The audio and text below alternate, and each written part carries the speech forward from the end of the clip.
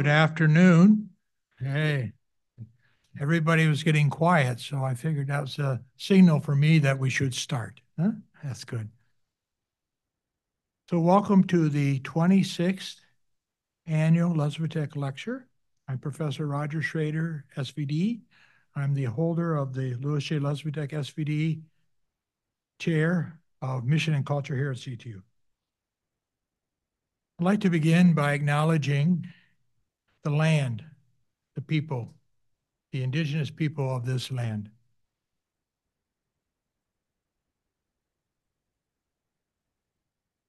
We acknowledge this land, which was once occupied and revered by the Council of the Three Fires, comprised of the Ojibwa, Odawa, and Potawatomi nations.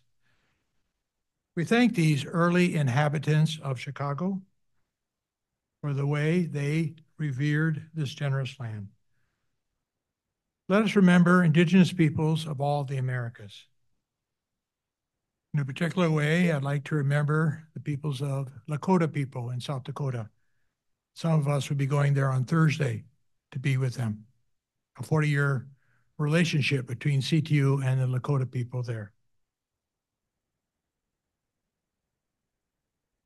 This time now, I'd like to invite our VP and Academic Dean, Fernando Corre, to offer the official CTU welcome.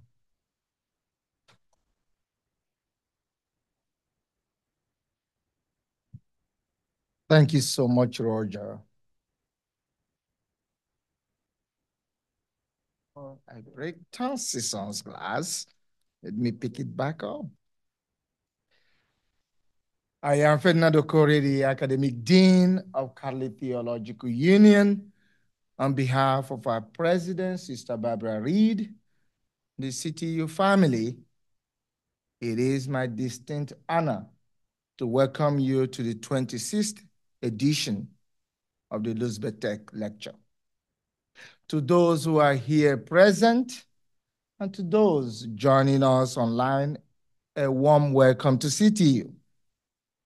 CTU was founded to participate in the mission of God in the world by preparing men and women for ministry in the church and leadership in the world.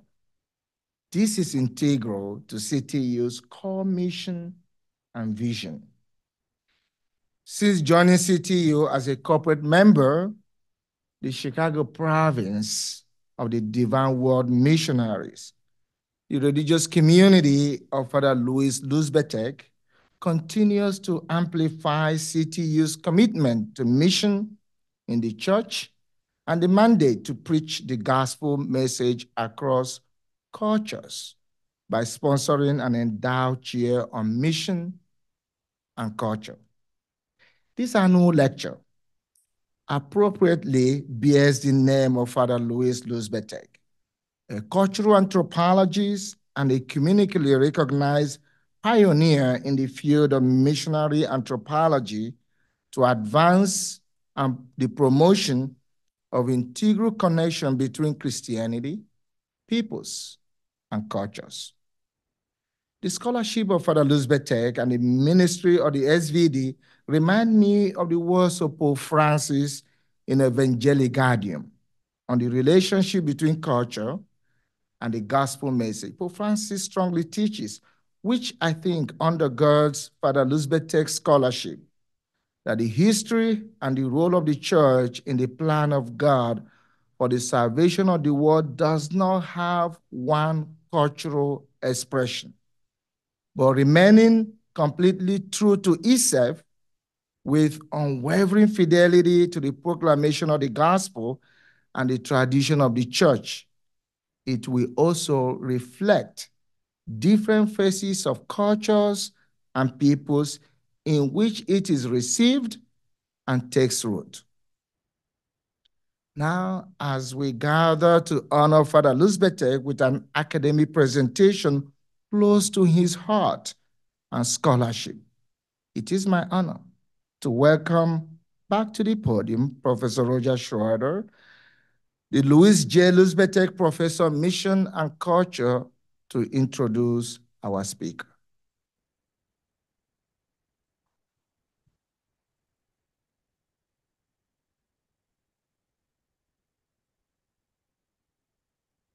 Thank you, Ferdinand.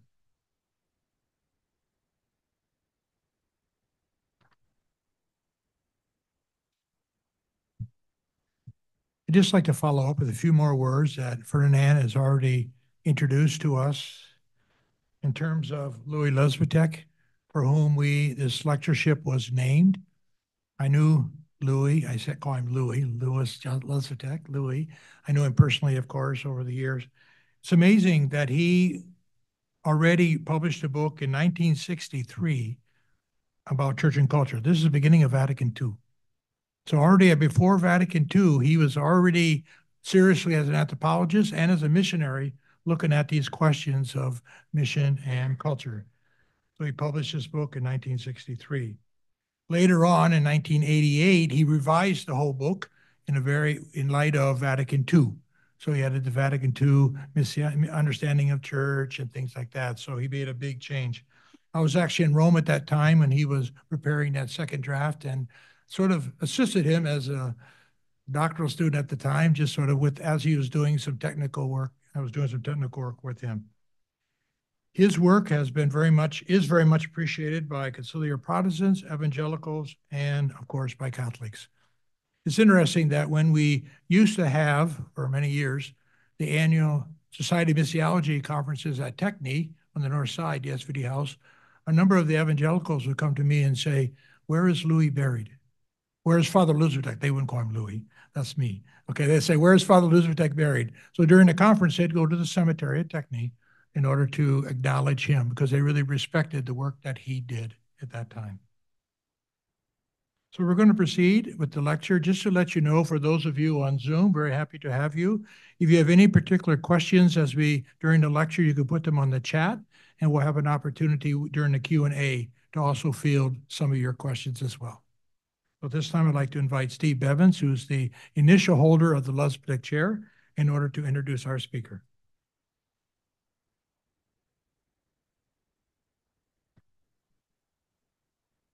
Thanks very much, Roger, and thank you, Ferdinand, for your words of welcome.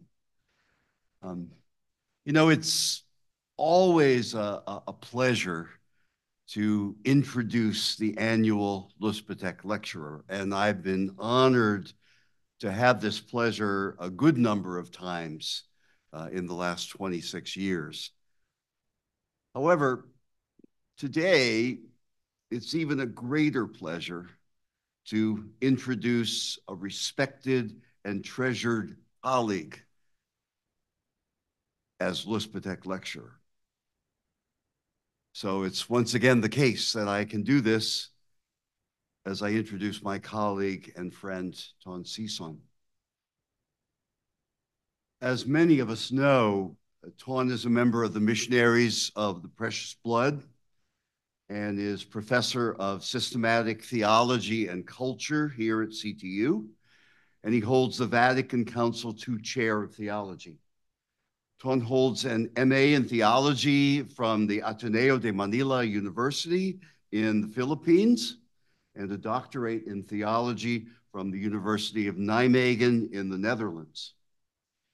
He's taught here at CTU, I'm not exactly sure, Ton, but I figure around 20 years, something like that, and has published a good number of articles and 4 books, the latest of which is the acclaimed Indigenous Inculturation, Grace on the Edge of Genius, which he published in 2021, and then his recently edited Deep Inculturation, Global Voices on Christian Faith and Indigenous Genius, published just this past spring. Ton's work upholds the great tradition at CTU as being on the cutting edge of writings on inculturation and contextual theology, a tradition pioneered by such greats as Robert Schreiter, his confrere, and Anthony Gittins, both of whom are Ton's predecessors as Luzbetak lecturers in years past. Ton has become a close friend, and I look forward to our regular dinners of Filipino pancit at Noodles, etc. on 57th Street. And even more stimulating than the noodles are the theological conversations that we have at those times. Ton's meticulous scholarship, his artistic sensibility, as you see already, and his elegant writing style are qualities that I personally envy very much. And it will be these qualities that he will share with us in his Luzbetak lecture this afternoon. So let's give a warm welcome for our Luzbetak lecture for 2024, Ton Sison.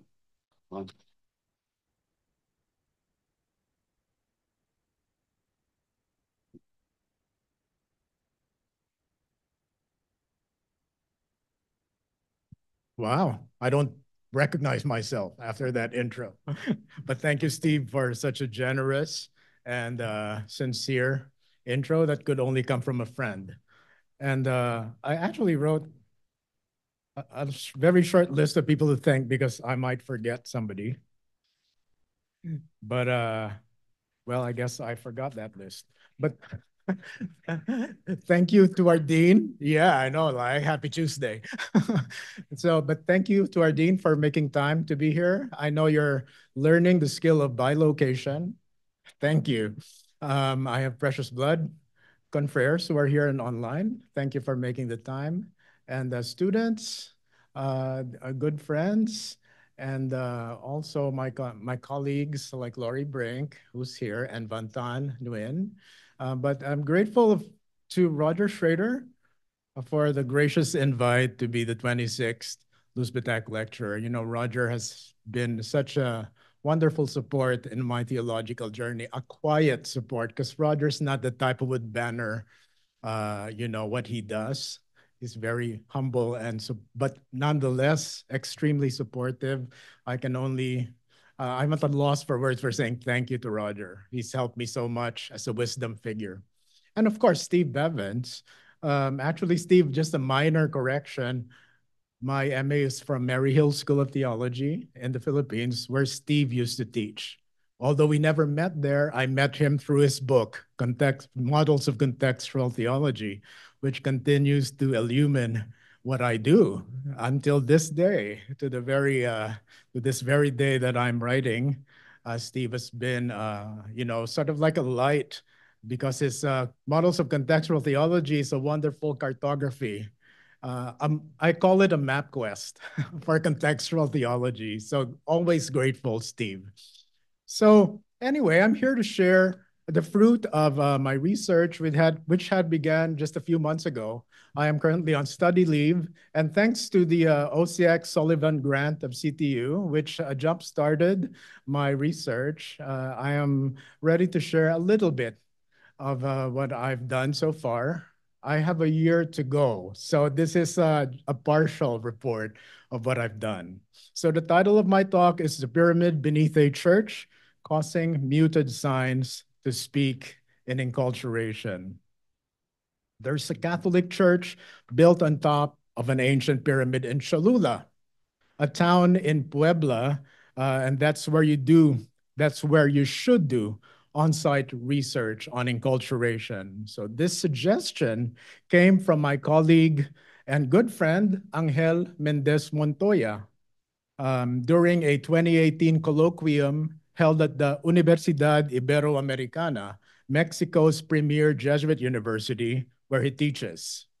Now, 6 years later in 2021, my book came out, The Art of Indigenous Inculturation, but it did not include Cholula. Paused but not forgotten, the pyramid beneath a church lay dormant in a mental file for a few years.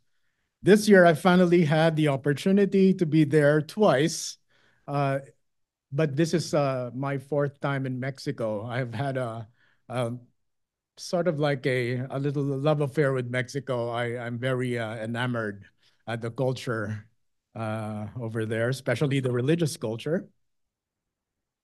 And I can share this with you at least in part since it belongs to a larger ongoing project, as I mentioned. So just a note to clarify that I am neither tourist nor dilettante. I also cannot claim to be a native informant or the expert on enculturation in the Mexican context of Cholula, especially. I am, however, a theologian born and raised in the Philippines, where the only Christianity I have always known is a post-colonial one.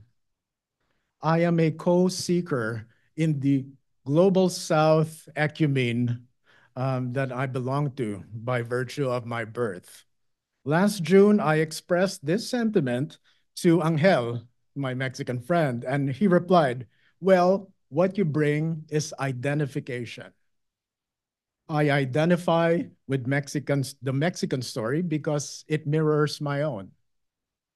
To begin, it would be helpful to clarify what enculturation means in its current ferment in contextual theology and mission. Okay. The concept of enculturation recognizes that beyond the broadly used anthropological term acculturation, which denotes an intercultural connection based on a frame of tolerance, or more aptly, a marriage of convenience is what I call it, or A plus B equals AB, it's a simple formula there. Enculturation is wedded by a certain dynamic equivalence, a relationship of mutual encounter, assimilation. Oops, my clicker died on me, so I'm doing it manually. Mutual encounter, assimilation, and enrichment between Christian culture and a given local culture, birthing a tertium quid, a third thing. Theologically speaking, this third thing is a new creation. So instead of like a side-by-side relationship based on tolerance, we have a dynamic equivalence between these two cultures. However helpful the simple formula may be, enculturation cannot be determined by some exact mathematical equation. I've never been good at math anyway. It is a path, a performance, a praxis. Like the continuing process of art making, the theological task in enculturation is a critical and creative reflection in via, on the way.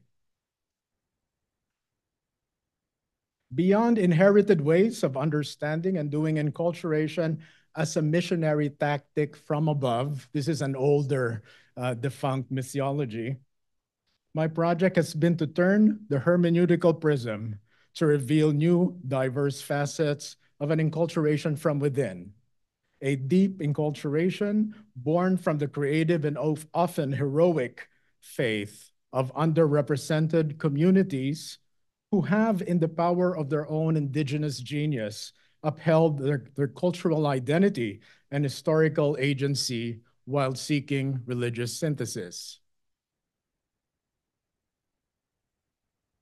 This is not a smooth and seamless endeavor by any means. In a given local culture that had served the sentence of colonial history, one is often faced with what can be described as muted signs. And by this, I mean the local religio-cultural heritage that had been vanquished, defaced, and silenced by an unwelcome, dominant foreign culture. This encompasses material religion, material culture, and intangible heritage, the indigenous value systems and the webs of significance that undergird them. In the unholy marriage of the colonial enterprise and a missionizing agenda based on a national messianic complex, and this was particularly evident in the Spanish conquest in Latin America and the Philippines in the 16th century. The Christian message was delivered in billowing smoke and cold-bladed steel, in unmitigated plunder of ancestral gold and treasures, in iconoclastic topping operations, the flattening of pagan sites to create a tabula rasa, a blank slate upon which to build over Christian structures, and ultimately in the mass murder of entire groups of indigenous peoples with particular cruelty meted out against the custodians and flame tenders of cultural memory and heritage, the priests of the indigenous religions. Having said that, scholars who advocate for a serious consideration of inculturation in the Global South need to ask this question. What are some of the creative analytical approaches that may prove useful or helpful in causing muted signs to speak anew? I am not speaking about the existing methodological frameworks or meta strategies that had already been proposed many times. I'm speaking of specific methodological approaches that can be applicable in the praxis of theologizing inculturation and doing inculturation. At stake here is the very notion of inculturation. For if historically the local culture was never really given an equal seat at the Lord's table, how could there have been a birthing of a new creation? Could it be that an authentic inculturation, after 5 decades of missiological theories and discussion, was scarcely understood at all? There are a few creative approaches I engaged in my ongoing study, but in the interest of time, I'll be focusing on just 2. So thanks. First, a hermeneutics of serendipity, which I first proposed in 2021 and still continue to employ. And 2, the Rashomon effect. Sounds Greek, right? No, it's Japanese, actually, which I will introduce today. So let's proceed then. First, a hermeneutics of serendipity. So I had configured my research as a kind of pilgrimage, which I hope that you would get a taste of this afternoon, virtually at least. A good place to begin our trek is this place, Santa Maria Tonancintla. It is a town within the municipality of Puebla, a very small town, about 4 miles from Cholula, which is where the pyramid picture you saw is. The name Tonancintla immediately captured my imagination as it is linked with the word Tonan or Tonantzin, a sobriquet used by the Aztecs to express recognition of and personal connection with a maternal figure, literally our mother or our dear mother. You've probably heard this in association with Our Lady of Guadalupe. There seems to be a consensus among anthropologists and theologians that Tonantzin is not the proper name of a particular fertility or earth goddess who can be securely defined in the Aztec cosmovision. Rather, Tonantzin points to a figure or a genus of the divine feminine believed to have had a devotional following in indigenous cultic practice. So literally, Santa Maria Tonancintla means the place of our dear Mother Maria. According to Puebla-based anthropologist Julio Glockner, the Tonantzin Maria convergence came to fruition because the indigenous community itself recognized in the figure of the Immaculate Conception, with the moon as her pedestal and a serpent underfoot, the cosmic maternal, named Tonantzin. The symbols of the moon and the serpent worked as visual analogs of the symbols of fertility and the perpetuity of life in the indigenous cosmovision. Now, like a moth drawn to a light, I was very excited to be here. I walked the front atrio of the town's main church, and what you see here on the slide is Templo de Santa Maria Tonancintla. Beginning in the mid-16th century, the construction of the church building was carried out in 4 phases, with its finishing touches going on until the 19th to early 20th century.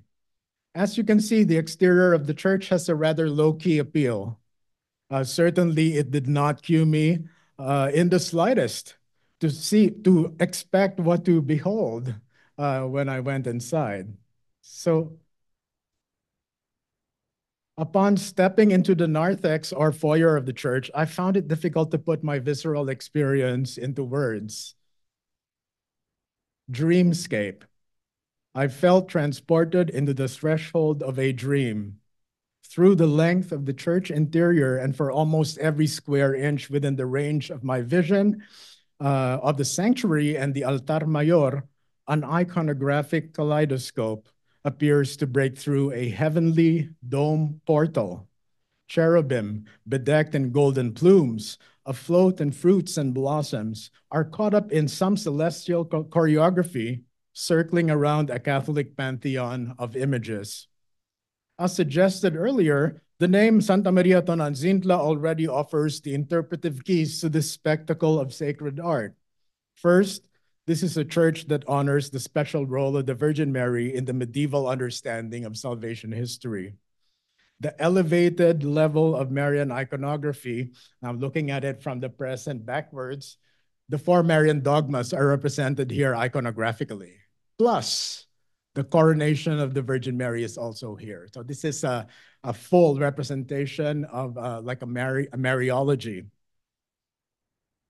The elevated level of Marian iconography amid the grandeur of the artistic bricolage together herald a maximalist Marian theology, characteristic of the Catholic imagination of the friars and conquistadors of the 16th century.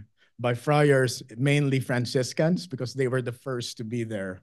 Where's Gilberto? Gilberto's not here, so I can say anything now about the Franciscans. The same intense fervor would contribute to the enkindling of Marian devotion in New Spain, notably buttressing the already rising devotion to the enculturated icon of Nuestra Señora de Guadalupe. It belongs to that whole move to promote Mariology in that century. On another level, this is a temple that offers creative space for both Spanish Catholic and indigenous religio-cultural expressions.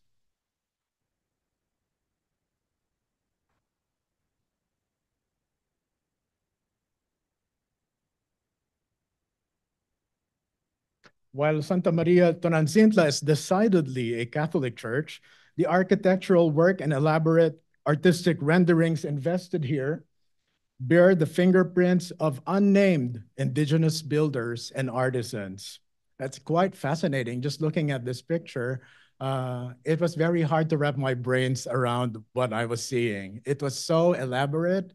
If we use a Baroque term, you can describe this as horror vacui, which means that there's a fear of space, that you have to fill it with all these ornamentations. This is typical of a Baroque style. Now, this was made by unnamed artisans from the indigenous community, commissioned by the church, by the missionaries. Historians and anthropologists note that the building of the Catholic churches was one task that the indigenous community took on with great enthusiasm, preferring it over other Christianizing activities such as masses or indoctrination classes at the mission schools, both of which were met with great resistance. Notwithstanding oppressive colonial labor conditions, the indigenous artists gained the opportunity to exercise artistic freedom to such an extent that they themselves had a hand in the creative options of the overall church design during the building process. Now, this is evident in the striking indigenous influences that also mark several church structures of the period, and also several of these church structures are located in Puebla. Puebla is a historic heritage municipality. It's quite fascinating.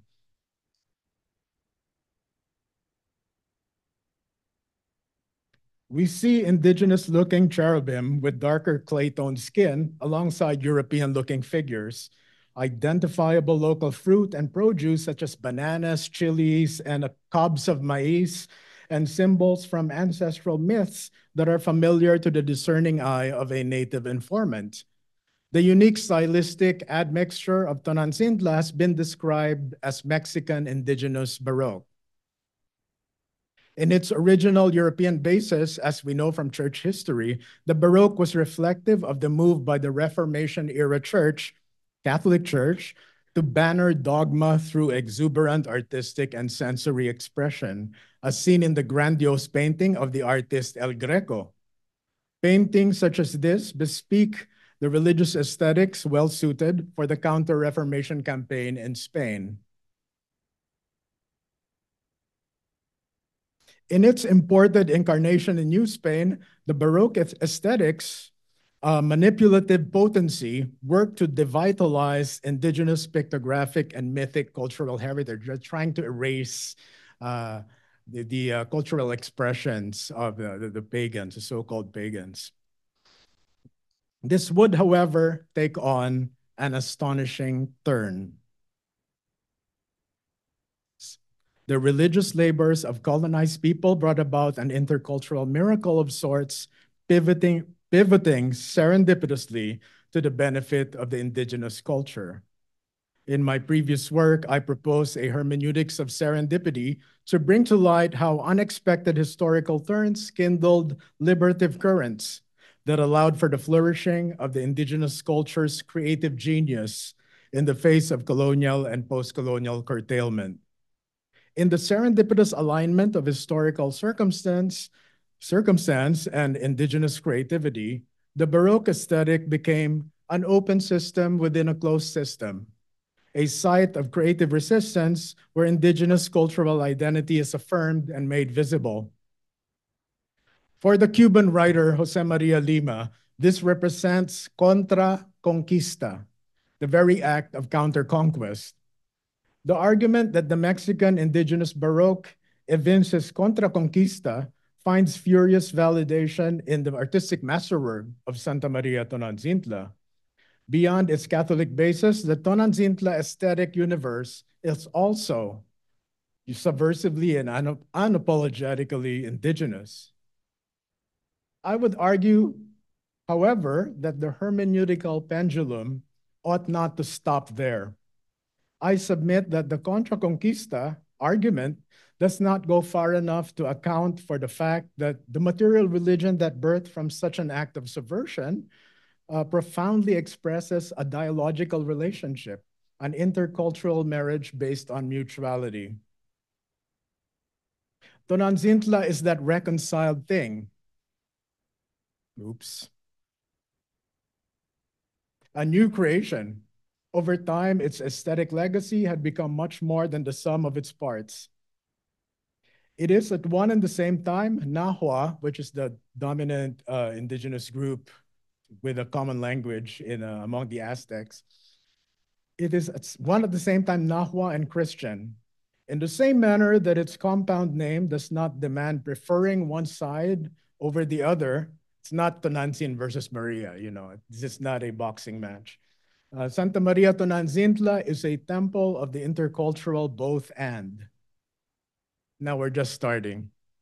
Okay. Oops. The next stop of the pilgrimage, it's Cholula.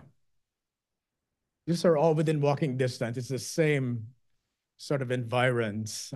So it's very consistent. What is happening in one place is chances are it's also happening in another. So the second point is the Rashomon effect. And now if this is a pilgrimage, we're walking towards the pyramid. Here you go, in full color. Let me take you to Cholula. And you should know by now that I'm not referring to the hot sauce that you buy at Jewel Osco. Okay. Cholula is a small off-the-beaten-track historic city within the municipal boundaries of Puebla. As I set foot in the city, for those of you who've been to Mexico, the mid-afternoon sun is ablaze. It's a celestial ball of white fire, is how I described it, that renders the clear blue sky at an even higher resolution. And to be honest, I was dealing with high-altitude sickness, and with only free pretzels from United in my belly to fuel my pilgrimage. So in front of me is Tlachihualtepetl, the Great Pyramid of Cholula, which stands at 217 feet, about half the height of Egypt's Pyramid of Giza, but second to none in terms of sheer volume and base area. Over time, the greater part of the ancient structure had been hidden in dense overgrowth. You can see some of the overgrowth here, appearing to be a natural mountain at first glance. But sections of the base area of the pyramid, uncovered through a series of archaeological excavations, confirmed that this so-called mountain was made by human hands.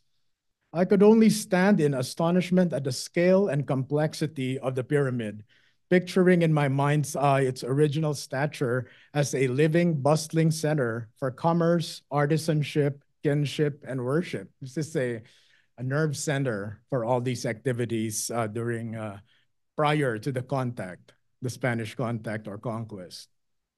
Interestingly, it's not the archaeological zone, but the medieval Catholic Church perched atop the massive ancient pyramid. I'm sure you see the small church on top. This is what grabs my attention. The image is unusual. I mean, how many times have you seen a church perched on top of a very large pyramidal structure? As I stayed with my curiosity for a few moments, something clicked in my mind. The image of a fairy tale castle on a hill from the picture books of my childhood. No other time of day does Cholula take on an enchanted aura of a fairy tale castle than after sunset, when the Great Pyramid is obscured by darkness and the church is elevated into a luminous heavenly crown. In display of light and shadow, it is magical to behold. It even does, the picture doesn't even do justice to the experience when you're right in front of it. It's mind-boggling. I couldn't wrap my brains around the image. Now, the visual story before me, born of the triumphalist utopian dreams of medieval men from Spain, is a tale told by unreliable narrators. I have heard this story before. In Peru, in Colombia, in my birth country, the Philippines, the list goes on. I submit that one needs to excavate beyond the surface to get closer to a truthful version of the story. If adobe bricks could speak, the Great Pyramid itself will have a very different narrative to share.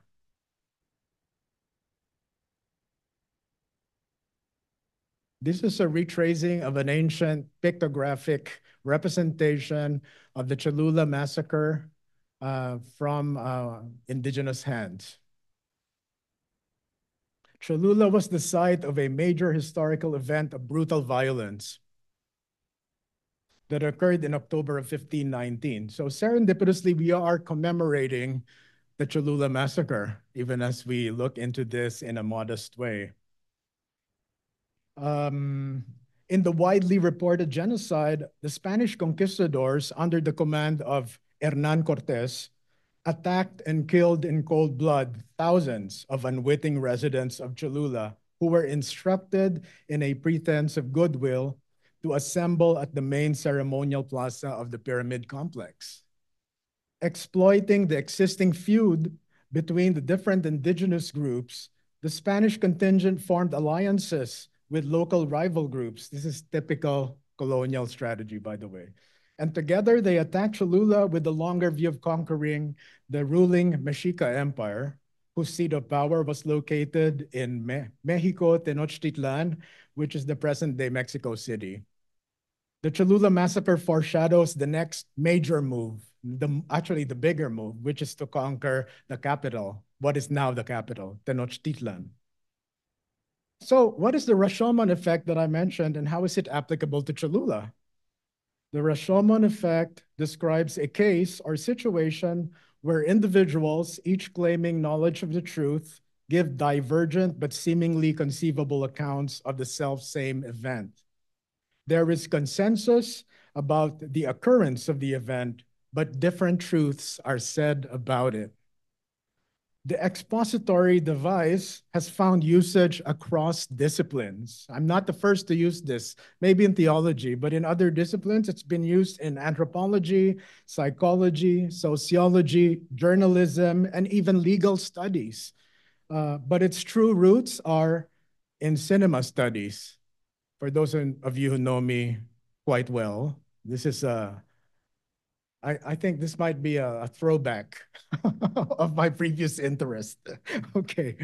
Rashomon, which refers to the south gate of the imperial capital of Kyoto during Japan's Heian period. This is about 794 to 1195 CE.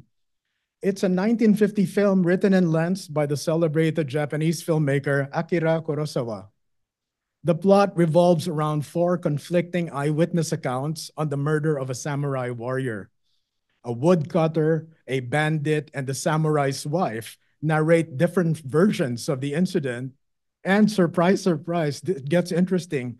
Through a medium, the slain samurai himself gives a testimony about his own death. Now, the film constantly problematizes the reliability of narration or the lack thereof, as each version of the story is self-serving and angled to put the narrator in a flattering light. In the end, the film leaves the case open-ended, holding up all the testimonies in perpetual tension. So here you go. What's the connection to Cholula? In the case of Cholula, what is a researcher to do when there are several chroniclers from the immediate post-conquest period, namely unnamed indigenous narrators and scribes, working under the supervision, of course, of missionary friars, the Spanish missionary friars themselves, firstly, the Franciscans, and then the Augustinians, and what's the third group? The Dominicans. How can I forget? Each of them give multiple versions of the massacre, each with its own accentuations and omissions. If this sounds like biblical hermeneutics, it really does. Where's my water? Okay. Water break.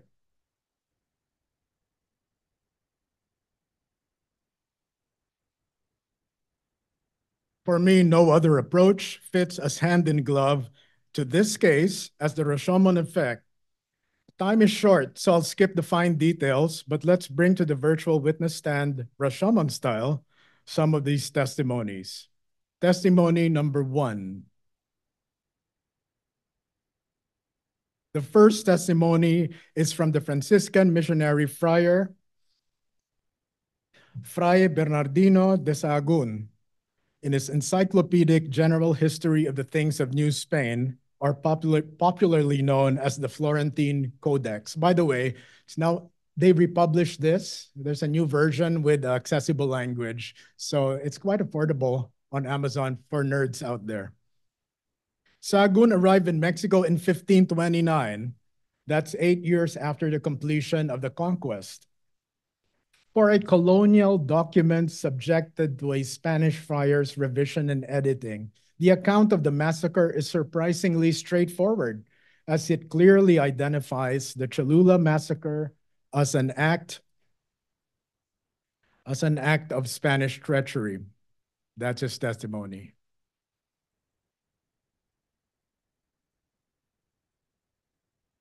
It's worth noting that in the 30-year period of its writing, Sahagún did painstaking cultural spadework, learned the indigenous language, and depended on the narrative shared from memory by elderly Nahua informants. Despite its colonial biases, in his intro, he already expresses a colonial agenda, if you read it. Now, it's still considered an important 16th century reference for the study of indigenous culture. Well, the bottom line here is that he points out that the massacre was an act of Spanish treachery. Testimony number 2. Lo and behold, the conquistador himself, Hernan Cortés, has his own version of this story. So as he takes the Rashomon witness stand, Cortés reports that the incident was a preemptive attack, following a warning of an ambush supposedly plotted by the locals. According to this account, the warm hospitality offered by the Cholulans quickly soured.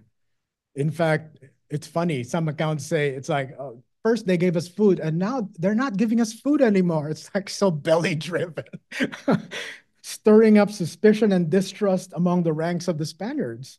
Now, this boils over when Malintzin, or Doña Marina, popularly known as La Malinche, which means the embodiment of treachery in popular understanding, an indigenous woman who served as an advisor interpreter to Cortés, is said to have spilled the beans regarding a plot to ambush the Spaniards.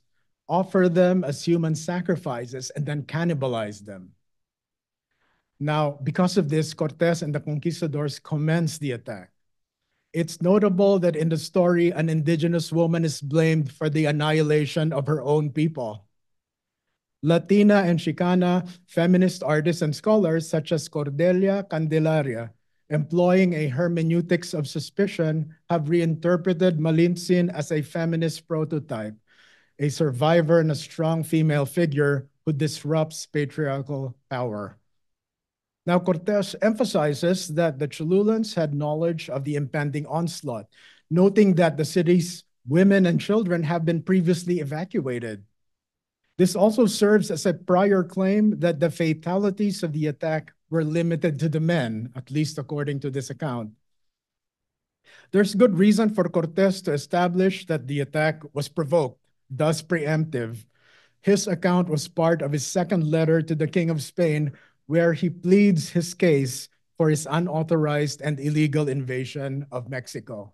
So you see in the Rashomon effect, each testimony is skewed to flatter the one who's giving the testimony. This is exactly what I see in the testimonies regarding the Cholula massacre.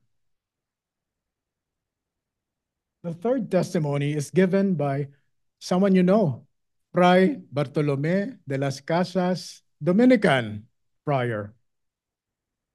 He earned the title Protector of the American Indians precisely for his advocacy for the oppressed indigenous.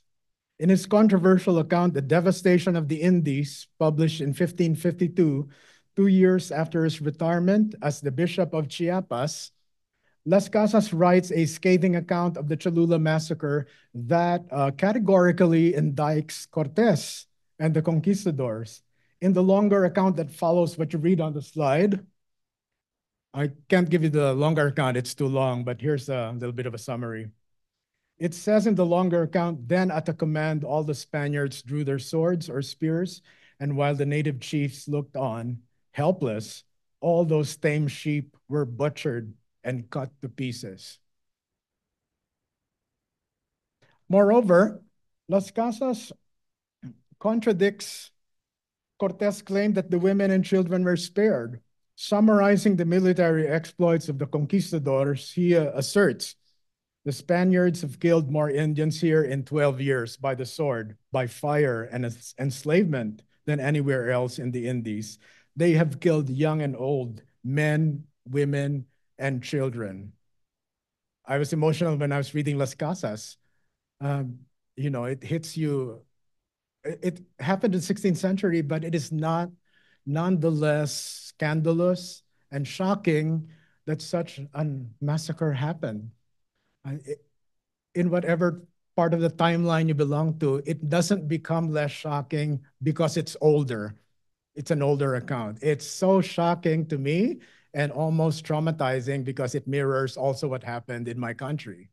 So anyway, expressing a preferential option for the oppressed Indigena, Las Casas takes the tone of a denunciation, reminiscent of the prophetic liberating tradition of the Bible, a discursive style associated with theologies of liberation of contemporary times. As the noted Lutheran religious historian Martin Marty puts it, the Dominican friar was for justice, truth, and the rights of the Indians. He would shout as loud as he thought necessary. Here's the gift of preaching from the Dominicans. Certainly, Las Casas knew how to cause muted signs to speak. So here you go. Unlike Rashomon, the movie, which gave a hearing to a dead samurai's testimony about his own death through a medium, it's impossible for me to summon the spirit of the dead to testify, right? Wrong. Please turn off the lights. Let's start the seance. Analogous to Rashomon's testimony from the grave, the Cholula massacre has its own ghost witnesses who are made to speak through a medium. That medium, I submit, is archaeology.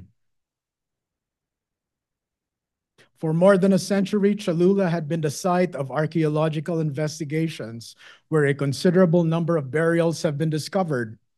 This includes 600 burial sites within the vicinity of the Great Pyramid and 671 on the grounds of San Gabriel, which is the convent and church of the Franciscans, a 10-minute walk from the base of the pyramid. These yielded artifacts and dated coins that point to the time of the massacre. Found skeletal remains in mass burials were positioned in a manner consistent with Catholic mortuary custom, on their backs in an extended position with the head turned toward the east, corresponding to Christian practice.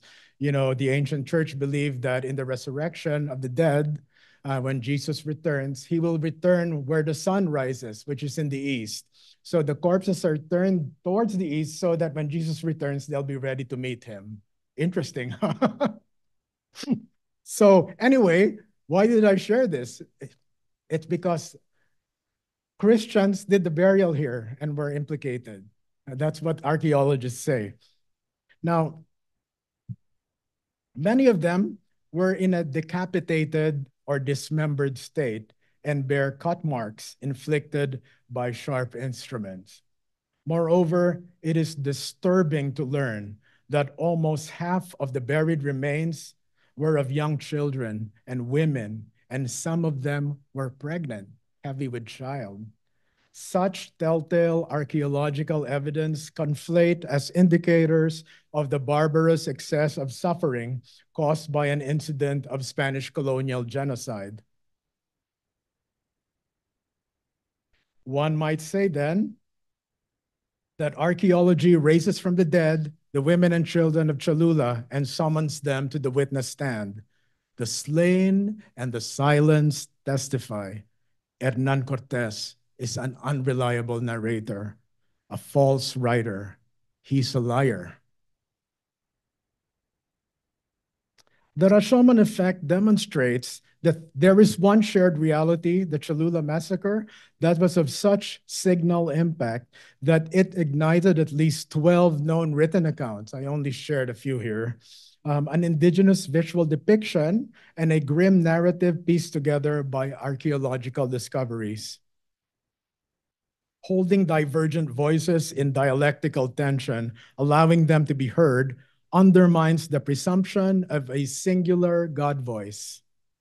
At times in our interdisciplinary work, we contextual theologians and missiologists tend to rely too heavily on one perspective or proposition, taking it as truth and then using it to support a theological argument without giving due consideration to other voices and perspectives.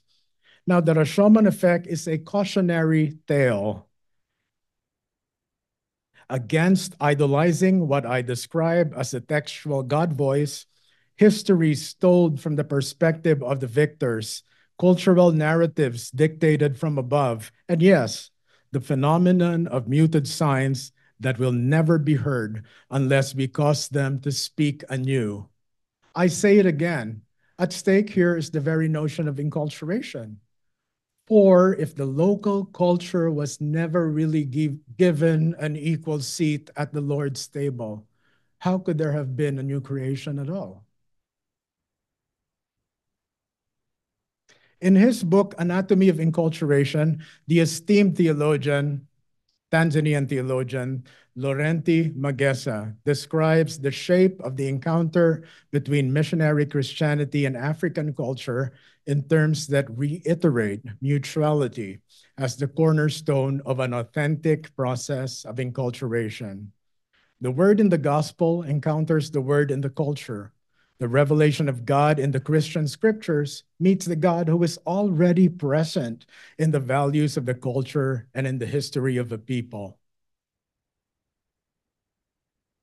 The two bond together, transforming and fulfilling each other in the process. And in the same process, people's perceptions and self-understanding on one hand, and of God in their midst on the other, are changed. The apostolic exhortation, Querida Amazonia, from 2020, advocates for a renewed inculturation. where the church is admonished to listen to ancestral wisdom, the voices of elders, and the rich stories of the original communities. This study proposes a semiotic moment. Semiotics is the study of science, simply put, toward Pope Francis' reconciling vision of inculturation. In order for us to achieve this, we will need to make muted science to speak. After all, Christianity is neither monocultural nor monotonous, as the Pope asserts in another document, the encyclical Evangelii Gaudium. Edward Schillebeeckx expresses a similar call as an imperative. He says, "For the signs of the times do not speak. We must cause them to do so." In the longer view of my project, I explore inculturation as a locus for reconciliation, which is one of the charisms of my religious community, the Missionaries of the Precious Blood. But how am I to journey further when the story of the pyramid beneath the church is a brutal, sanguinous massacre of thousands of indigenous Mexicans, not just warriors, but the artisans and storytellers, pregnant women and little children, executed in their own land by European invaders who claim that the unspeakable violence is part of the will of the Christian God. This was not a site of reconciliation at all. Truth be told, this was a crime scene. My precious blood confrere and late mentor, Robert Schreider, in his work on healing and reconciliation, remind us, for a Christian, truth-telling is more than relating facts in a credible manner. It involves God, who is the author of all truth. This is the theological ground zero where muted science can speak anew.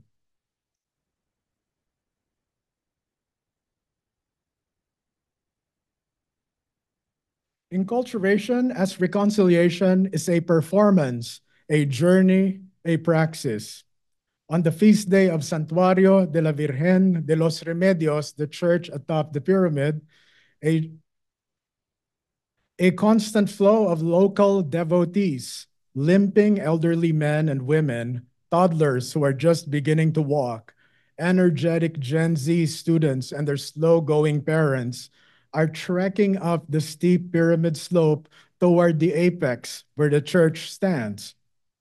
On this cold, windy, and rainy September morning, with emergency crackers and bottled water in my secret pockets, just in case, you know, I am walking in an overly careful, deliberate pace, a little embarrassed that I am constantly being overtaken by everybody, and I mean everybody.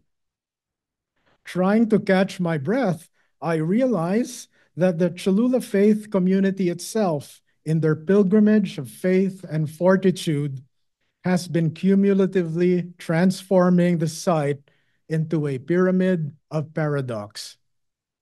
To virtually witness such an organic and eloquent expression of wounded hope was a humbling, awe-inspiring experience.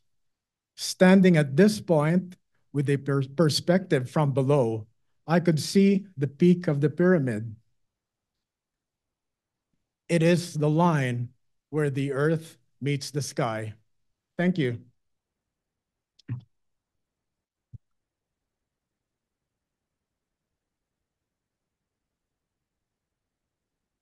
I'm just gonna.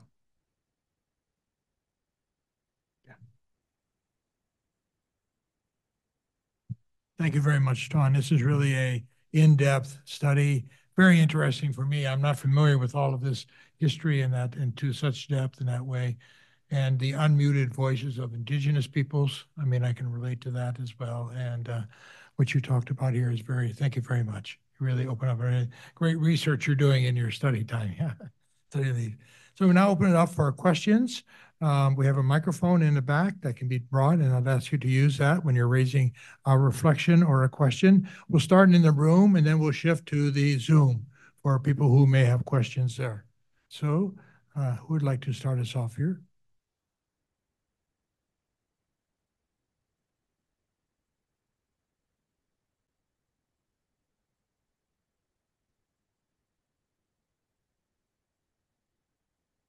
Okay, Lori, bring the mic. Here we are.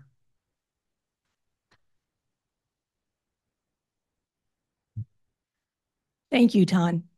Brilliant as always. I'm almost stunned into silence, which really doesn't happen to me too often. So I'll try to quickly recover. When I was thinking of looking at your images and the church built on top of the Indigenous holy space, it reminded me because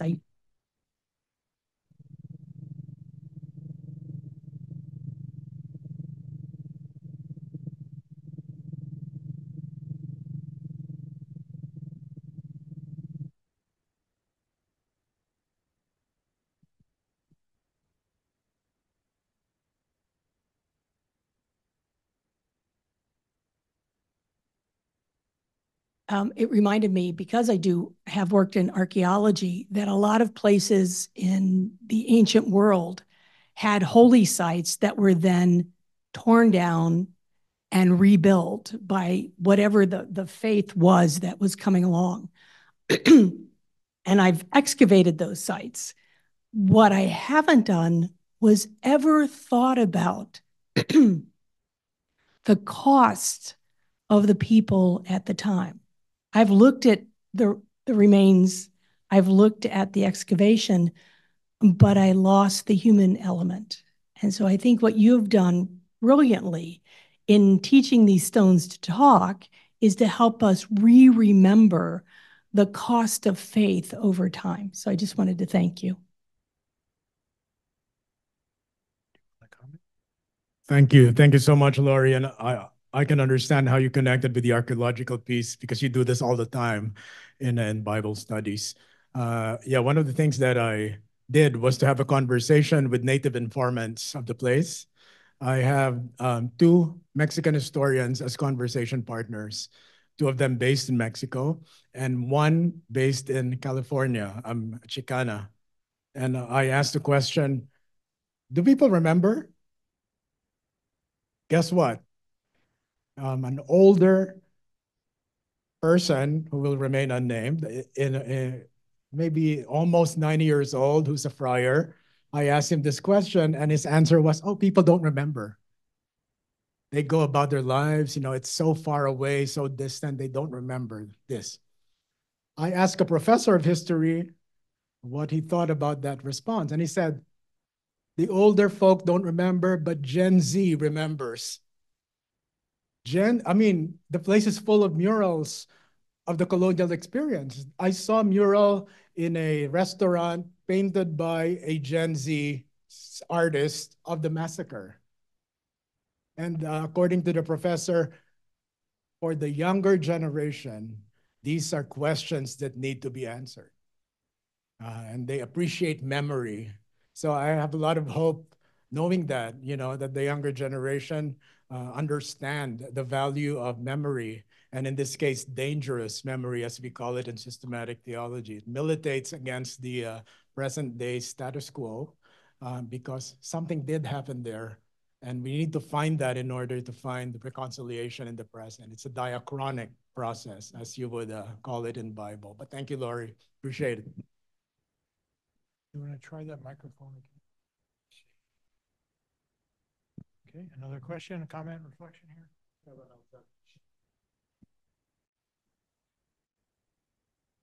Thank you, Tan, for that wonderful presentation. When you were showing, you showed images, when you show images from the church,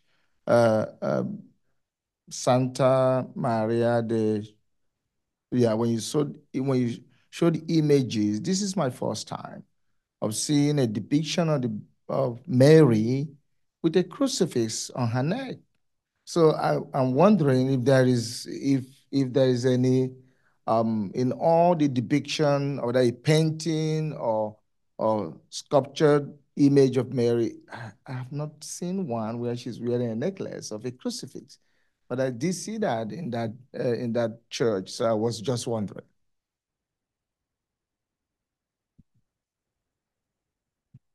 Thank you for that astute noticing. I'll take note of that. I'd never I was more concentrated on the indigenous pieces that I didn't see that. But thank you. I'll need to take a second look. I appreciate that comment. Yeah, but I mean, just offhand, it would make sense that a Mary holding a crucifix would point to the passion of Jesus Christ. And it's almost like it reflects a kind of virtual stigmata that your post-colonial community all possess collectively. And I think that's worth looking into. Thank you. Okay.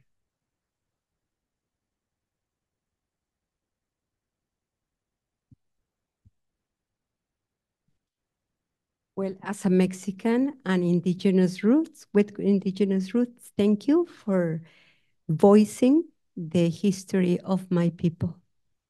One comment, UC Berkeley did a lot of research on the numbers of the people who were killed and surpasses the 90 million in the Mesoamericas from the Mexico to Peru and the South. Over 90 million people in a period of 50 years. UC Berkeley has a wonderful research. The inculturation and the faith imposed, no? The pain of the faith imposed is still alive. Maybe the professor you mentioned or the history is not obvious as it's supposed to be, but our tatas and tatiks have been in charge to still transmitting. My grandfather was Tanishano, and we heard the stories of the oppression, but the faith. And we know that faith the faith in the God of life did not come in a vote. It was already there, but the encounter has been painful. But I think the young generations, I live in the States for so long, but the people in my town are trying to recuperate the language, the history, the faith, and the art. So thank you, because you are doing a great job here. But in many small towns, the artists are still alive. The oppression is still alive, but the recuperation is also still alive. So everything is coming together. I don't know how. Thank you.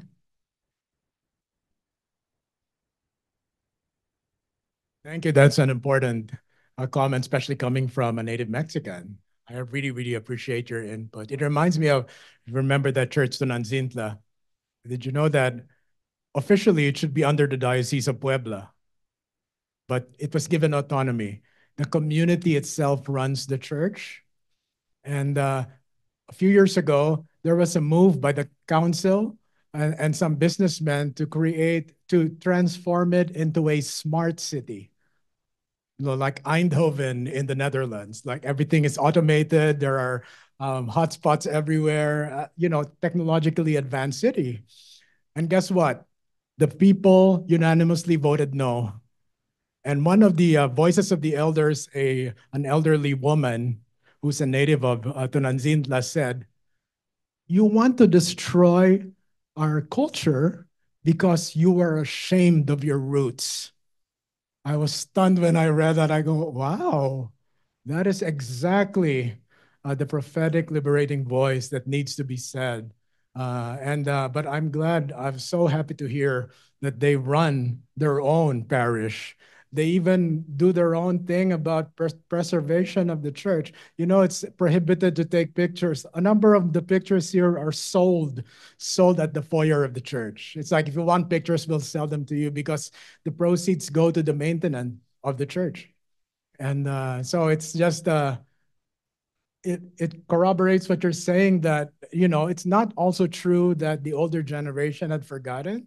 It seems like it depends who you're talking to. Maybe his circle forgot, or he thinks that they had forgotten, but I don't think so. You're right. Thank you very much.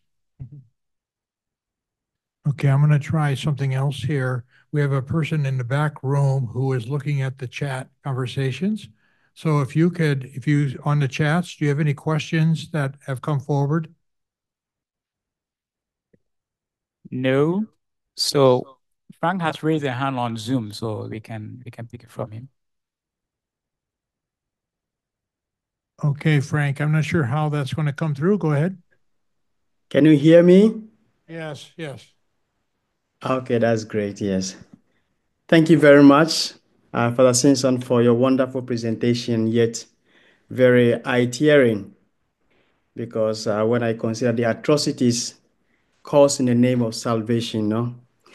I do not know if you have any interest trying to trace back to find when this violence began in doing mission, because Jesus never imposed himself on anybody.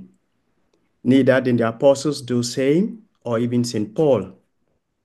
So before we gained freedom in the Roman Empire, you realize that we were very sober and we did our mission activity in a very simple and humble way.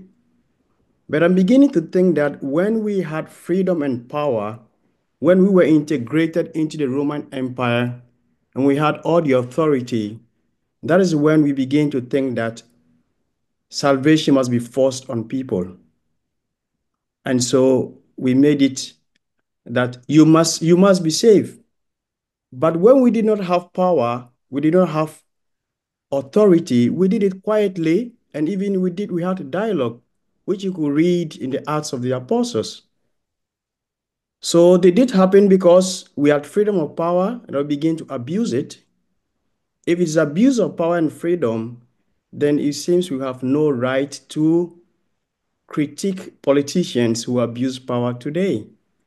Because when we had it, we also abused it, and even we did worse things than politicians are doing today. So I am beginning to think that maybe you have any intentions of trying to go back to see when all this started, when mission became, or salvation had to be forced on people, when before we had our freedom, we did it gently and soberly. That's something I'm just contemplating on. Thank you very much. Thank you. Those are very profound thoughts, especially from the perspective of mission. And, I highly recommend Roger's book, Prophetic Dialogue, which explains a lot of the methodology of, a dialogical approach to mission that is respectful of the local culture. But thank you for that input. Certainly worth thinking about. Okay, I don't see another hand on Zoom. Okay, is there anybody else in the room that'd like to offer something here? A question or a comment? Oh, here, let's see. Okay, I see Paul Shepard. Can you show your face, Paul? There. Yeah, doing it one step at a time. Okay, good. Yep. Well, thank you very much, Dr. Sison. That was a wonderful lecture. I was sort of curious about you were talking about the Rashomon effect. Like when I was in high school, I guess I had the misfortune of encountering people. It seemed like a niche group to me, who really did actually believe Cortez's account of the basically like the conquest and all the genocide. They actually took his side. Um, Other than that, though, and this was like a very niche sector of the Catholic Church. Are there other people around that still use that narrative to justify oppression, or is that I'm just wondering how niche that actually is nowadays, because I feel like it's good that there's research now that's coming in showing that that's false. So I'm just wondering, is that still mainstream? Mm-hmm. Thank you. Thank you for that question. This is a conjecture because I haven't done critical studies on that specific question. But I guess those who are convinced that because the longer view was like a conversion, the violence is justified. Actually, the pioneering Franciscans, the first wave, not the succeeding waves, realized that they had to be Christian. The irony of it. But the initial wave of Franciscans approved of the violence. In fact, there was an official order from the central province of the Franciscans who said that leading by example is the main missiological strategy, and we cannot tolerate violence. So what Cortes had done actually was illegal. He was not authorized to invade Mexico, but the Mexicans approved. I mean, the friars approved. The Franciscan friars, the first wave of Franciscan friars approved of the violence, and yeah, it's not an excuse that they were men of their times. I hear that a lot. They're men of their times, and they had another perspective. But look, as someone, I think it was it Paul or who was the previous person who asked the question? The Acts of the Apostles already shows us, you know, Paul in the Areopagus, who dialogued with the Athenians who were worshiping the unknown God. It's a paradigm of dialogue from the Acts of the Apostles. And what about the missionaries of the same generation? For example, Saint Francis Xavier in Japan, who had a high respect of the Japanese that it pained him to leave Japan, actually, even though in the end, there were very few Japanese who continued to be Christians. Francis Xavier showed a tremendous respect for the culture, even though his religious message was different from the native religion. What about Matteo Ricci in China? De Nobili in India? And also Francis Xavier in India, actually, who were all stellar exemplars of what mission should be, even at the same period as the pioneering Franciscans. Now, one explanation historically is that, you know, unlike the Dominicans, who were sophisticated theologians like Bartolomé de las Casas, they said that the original Franciscans who went there were actually mendicants who had no idea about mission. So they were more of like they were greenhorns who were learning as they went, as they proceeded. And no excuse, but it just shows you that, it's not as far as I'm concerned, and even in my previous work, I said this, it's not a valid excuse or argument that they were men of their time, because even men who predated them already had, how about a basic Christian respect for the dignity and value of human life? That's a non-negotiable in Christianity. So yeah, those things factor certainly in how we read them. But about present day thinking, I hope not, but I don't know. Maybe those who represent a certain extreme right position might be more concerned about apologia, about church history, than correctness or moral sort of acceptability of certain acts. I'll need to look into that, but that's a great question. I'll certainly try to negotiate through that question. Thank you. Okay. Thank you, Tone. I think we're going to bring this to a conclusion now. I know there are more questions, so certainly you stressed our minds in this way, but some of the questions also stretch you a bit, looking at other questions too, in terms of history and mission and things like that. Again, let us give a applause, give a word of thanks for Tone. And thank you for very stimulating and creative. Yeah. Good. Thank you. We're now going to have a little reception outside in the pre-function area here. Those of you on Zoom, you'll have to do it for yourselves. You go to your own kitchens and find something that you can enjoy. But anyways, again, I want to thank all of you for coming, those of you in person and those on Zoom. Thank you very much for coming for our annual Luzbetak lecture. Thank you.